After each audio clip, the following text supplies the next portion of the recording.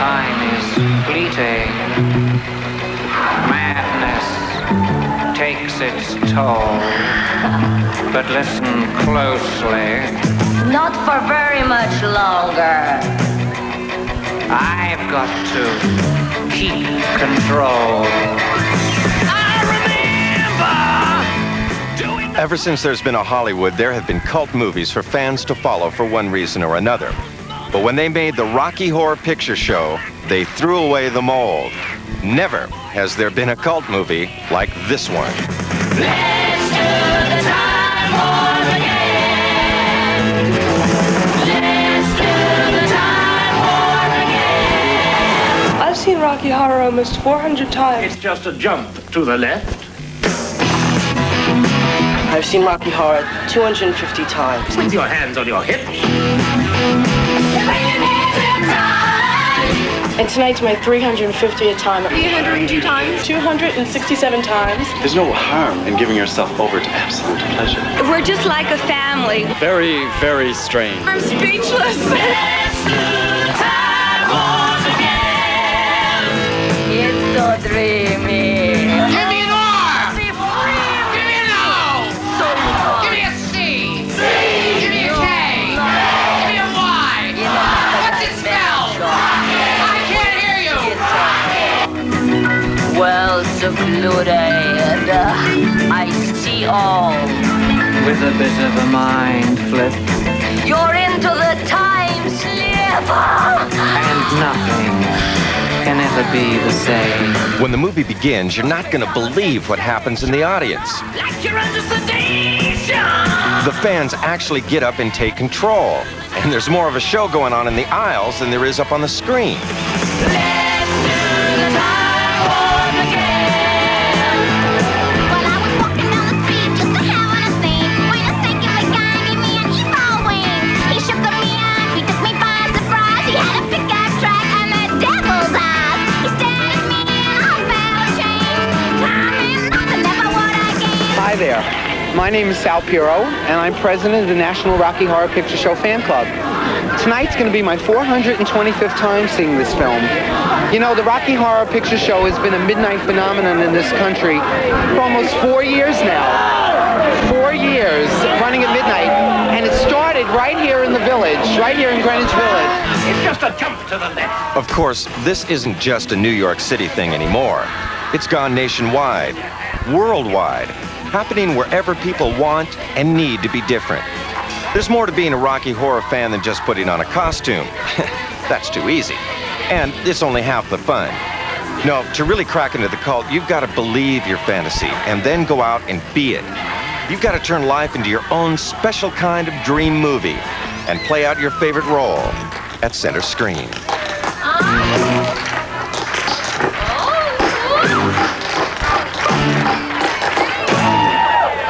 Come on in the theater. We've saved the seat for you. Let's do the time warp again. Let's do the time warp again.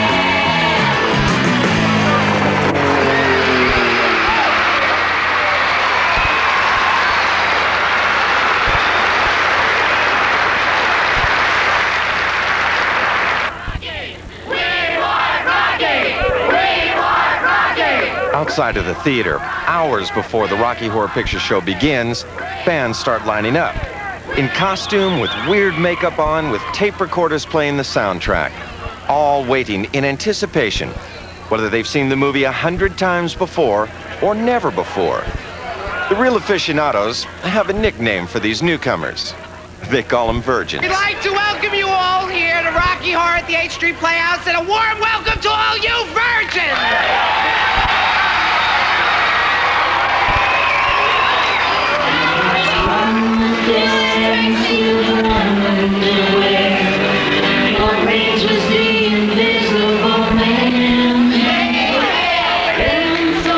Rocky Horror is more than a movie, it's a way of life. And it means a lot to all of these people.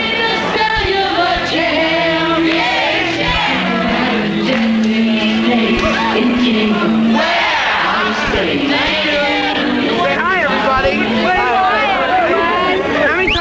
How many times have you seen the movie? 235. 235 25 times. And I'll go back for another 200. How many times, Debbie? 250. 250 times. How many times, Jenny? 110. 110. And everybody in the front of the line is like that.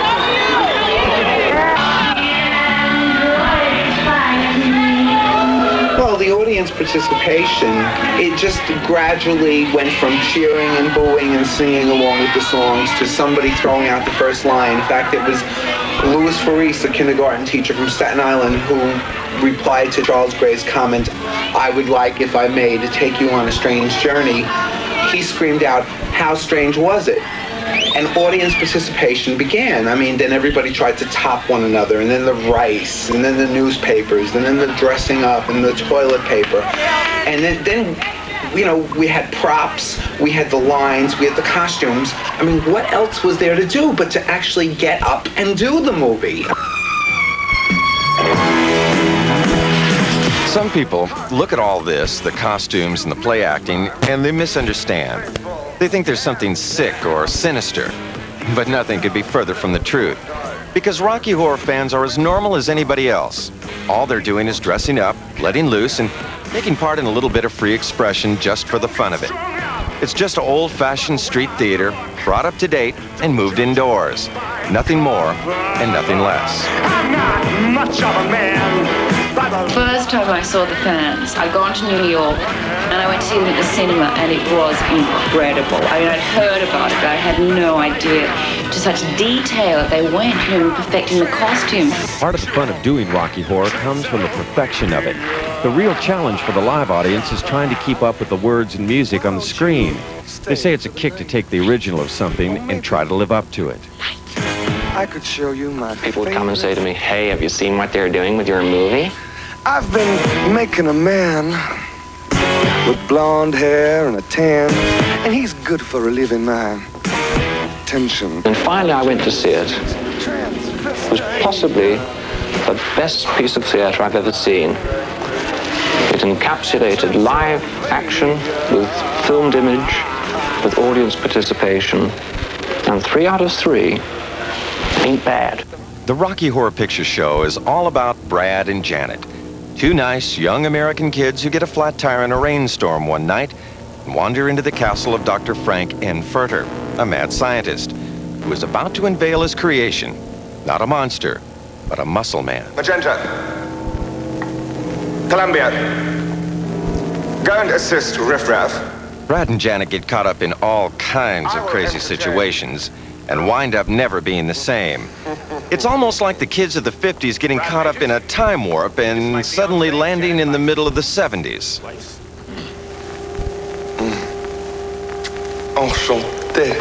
The whole Rocky Horror cult phenomenon began right here in the village over 5.5 years ago. But Rocky Horror began thousands of miles away in London. Do you realize it's been 8 years? Since what? Since Rocky. My that old? Yes. 8 years ago, I was 14. I am that old. What were you doing 8 years ago? The Rocky Horror Show. What's the Rocky Horror Show? What's the Rocky Horror Show? Who is that guy? Fill the boy in, will you? I would like, if I may, to take you on a strange journey. How strange was it? Well, Rocky Horror was born in 1973.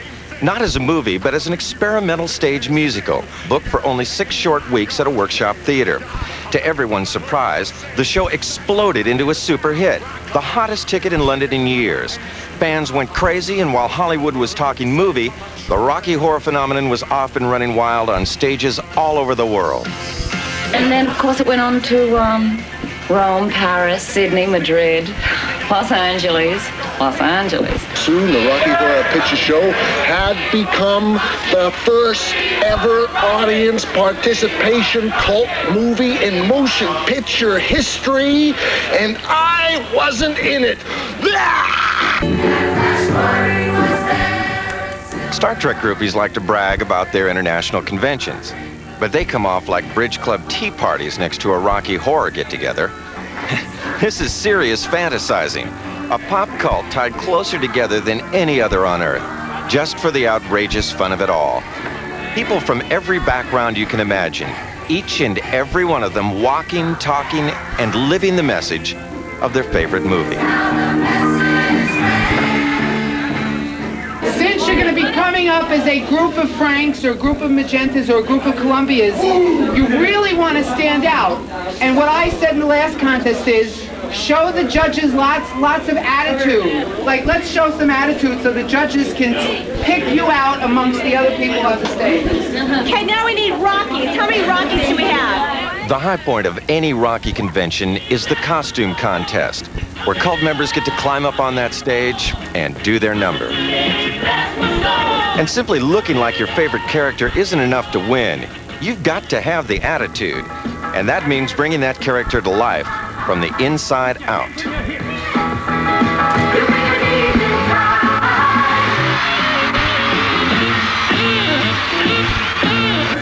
This is the big leagues, the ultimate challenge with the ultimate reward, the approval and applause of your peers.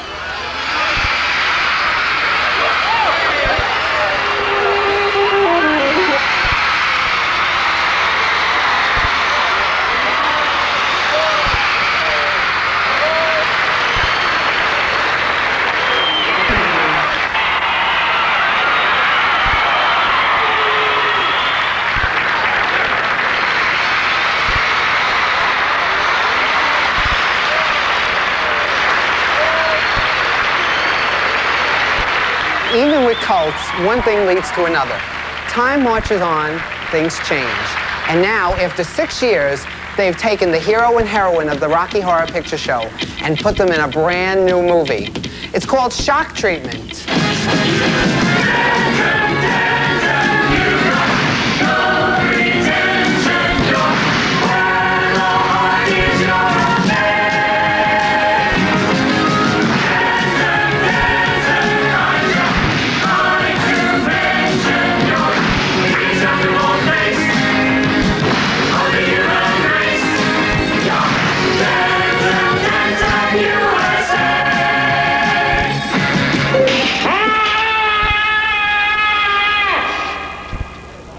This week, and I announced it last night for the first time, and for anybody who's here tonight for the first time, then listen, okay?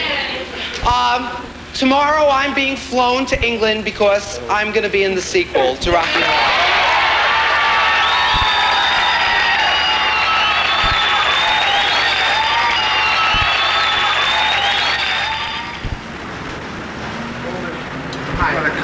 I'm Sal Piro. Sal Piro?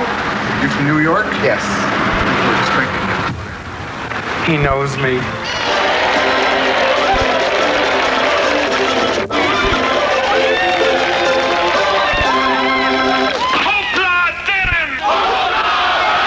In the Rocky Horror Picture Show, Brad and Janet are forced to spend the night in a weird castle. But in the new movie Shock Treatment, it's even stranger. They start out on a TV game show, and they end up inside a primetime insane asylum. Would the first couple who seem to have made a hash of their marriage and cooked their goose step this way, please? You! That's us, Brad. Richard O'Brien, who wrote both Rocky Horror and Shock Treatment, says that Brad and Janet are victims of the modern world we live in. Their marriage is a mess, their lives are a mess, and that's something everyone can relate to, not just Rocky people. I am sick of being humiliated by you. It looks like Brad has got it. Here's some more prizes for ladies here on Marriage Day. Dear Blender, You won't blend into the background with us in your home. won't you help the first offender? Oh, toaster. Talk up the popularity ratings. Don't you put the burn on me. Look at this. Refrigerator. Why are we always sooner or later? Bitching in the kitchen or crying in the bedroom all night. I would have been proud of them. Shower curtain. Wash those booze away. Oh, won't you help me to be certain? Oh, toothpaste. Arm yourself to the teeth. Don't you put the squeeze on me. Deep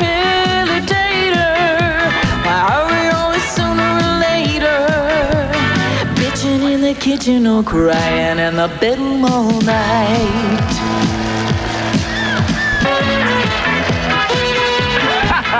Well, first done it again, another rocky marriage is headed for intensive care. The subject is committed. Shock treatment gets you jumping like a real life wire. If the characters and music of Shock Treatment seem to have a touch of Rocky Horror to them, there's a very good reason. A reason named Richard O'Brien. It's not easy being a sex symbol, Barry. He's a little short on hair, but he's long on talent, especially when he's plugged into the music of his longtime composing partner, Richard Hartley. Okay, let's just get the last fire. Making Shock Treatment was something extra special, a family affair, a reunion of many of the same creative people that first brought Rocky Horror to the screen. Back again to direct all the fantasy is Australian Jim Sharman. Just like Rocky, he broke in on the stage, but he made it big in the movies. The look is like Rocky too, thanks to the crazy costumes of Sue Blaine and the wonderful weirdness of production designer Brian Thompson. Feeding time. And at the top, out of sight but in control, that's where you'll find Rocky executive producers Lou Adler and Michael White, and producer John Goldstone.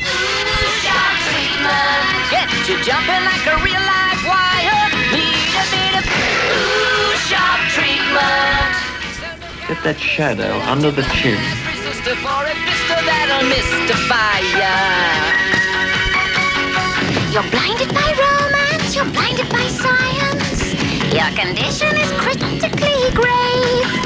But don't expect mercy from such an alliance. Suspicion of tradition, so you wave. You need a bit of shock treatment. Get you jumping like a real live wire. Need a bit of shock treatment. So look out, mister, don't you blow your... We had never discussed a sequel to the Rocky Horror Picture Show. And 6 years later, one day Richard O'Brien came to the office and said he thought he had a good idea for a film, which he then told me. I loved the idea, and many months later, and a lot of work and effort, here we are in production of Shock Treatment.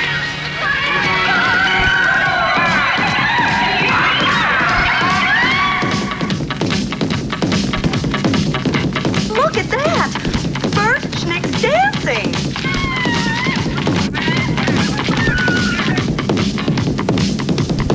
Macabre, isn't it? The blind leading the blind. Let me tell you something about Shock Treatment. Rocky Horror was the 50s meeting the 70s. And we all went from being little Brads and Janets to becoming, at least in spirit, all Frankenfooters, okay? And the person we have to especially thank for that state of mind is Richard O'Brien. Ever since I was a little boy. This is something brand new from Richard O'Brien, a giant step that moves out of the 70s and into the 80s. To be discreet, there's one thing you just can't beat. A strapless, backless, classical little black dress. Well, first you go rip, rip, rip. Then you go snip, snip, snip. Then you whip it a zip, zip, zip. And split it up to the hip, hip, hip. And as you strip, strip, strip, you shiver and quiver for that soft caress as you slip, slip, slip into that little black dress. It's fun to see the people from Rocky Horror in different roles. The same creative geniuses that brought you Rocky. It would be great. Well, first you go rip, rip, rip. Then you go snip, snip, snip. Then you're whipping a zip, zip, zip. Split it up to the hip, hip, hip. Then as you strip, strip, strip. Oh, you quiver, shiver. For that soft caress as you slip, slip, slip into that little black dress. That minimal, criminal, little black dress. The thing for the fans to remember is that Shock Treatment's not a sequel, not a prequel, but an equal to the Rocky Horror Picture Show.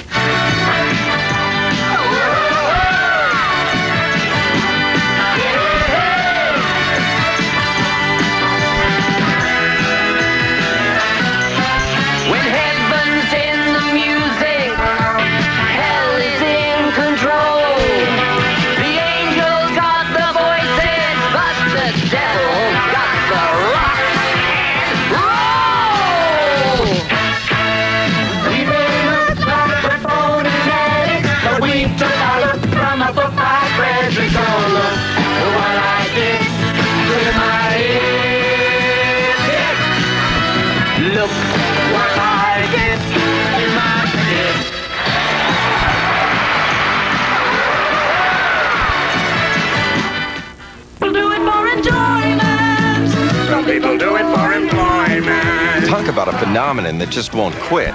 The Rocky Horror Picture Show still plays to standing room only weekend audiences in more than 200 theaters coast to coast and around the world. And now comes shock treatment with a whole new creative dimension. And the only cult of its kind keeps right on going, bigger and better.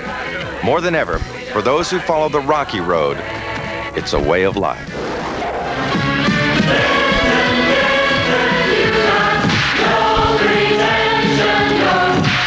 All kinds of people from all walks of life are into this cult.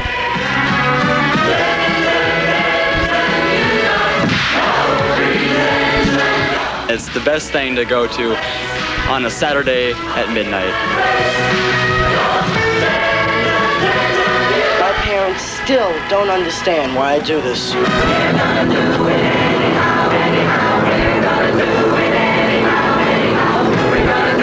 Acting, comedy, fun.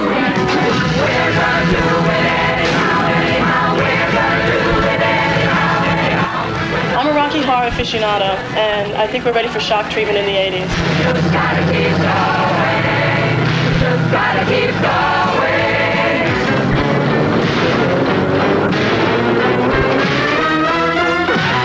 The sun never sets on those who ride into it. We just gotta keep going.